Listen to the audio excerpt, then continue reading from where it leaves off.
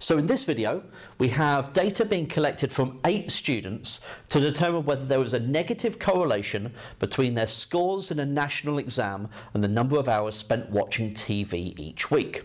So we have their exam scores and the number of hours spent watching TV. Conduct a PMCC hypothesis test at the 1% level to determine whether there is evidence to support a negative correlation between their exam scores and the number of hours spent watching TV each week. Okay, so just as we did previously, in the previous video, we need to start off by writing down and defining rho, the population correlation coefficient, and we need to do that in context. So, let rho be the population correlation coefficient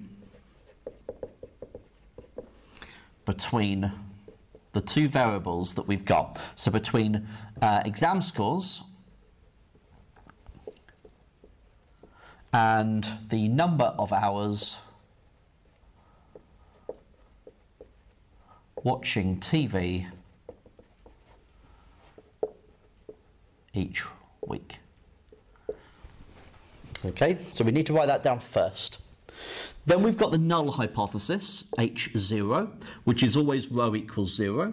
And we've got the alternative hypothesis, which this time we're looking at a negative correlation, and so we're looking for rho being less than 0. Now we're going to need the PMCC for our data, so the value of R.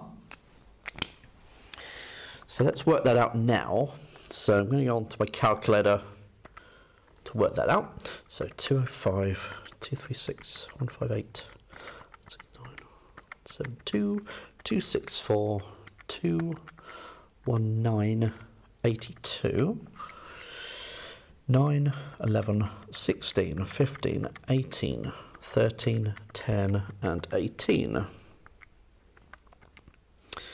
Okay, so we should be getting minus 0.716 to 3 sig fic. Okay, so that is the sample product moment correlation coefficient. Now we need to identify our critical value. So for n equals 8, we're looking at a 1% significance level this time. The 1% critical value is, so we go into our formula booklet, and on page 12, left-hand side for the PMCC, we want a one-tail test because it's a negative correlation going in one direction. So you want to go along one tail and then to 1%, and then look down that column until you hit n is equal to 8. So that's 0.7887. So 0.7887.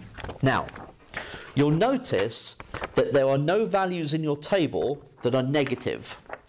Now, the reason for that is that there's no point giving you 2 tables, one positive, one negative, and it's just all the same values. So the 1% critical value that we're needing to work with is minus 0.7887 because we're looking at the other tail. So think of it like a mirror image, okay, the symmetry of the PMCC between -1 and 1. Now you can draw a number line to help you here. Okay, if it's tricky, draw a picky.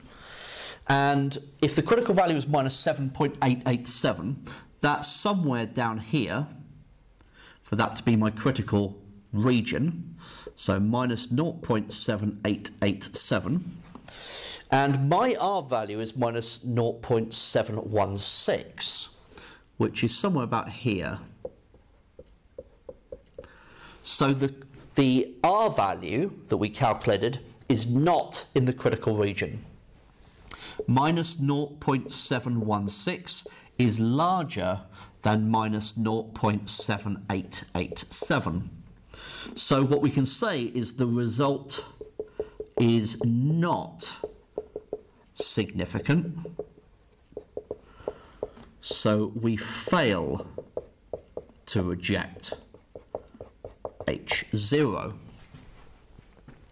So if you're not in the critical region, you fail to reject.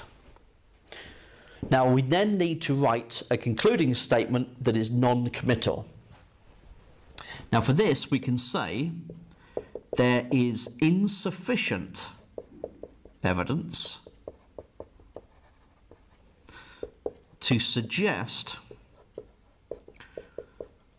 that there is a negative correlation